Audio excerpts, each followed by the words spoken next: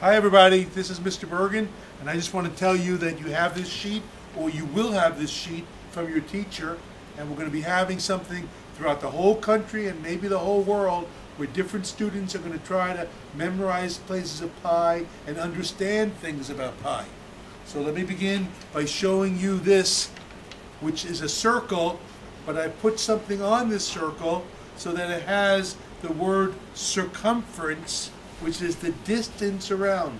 Can everybody say circumference for me? Circumference. Perfect. And the distance across is called the diameter.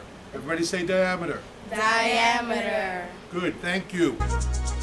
I'm gonna bake a pie. 3.14159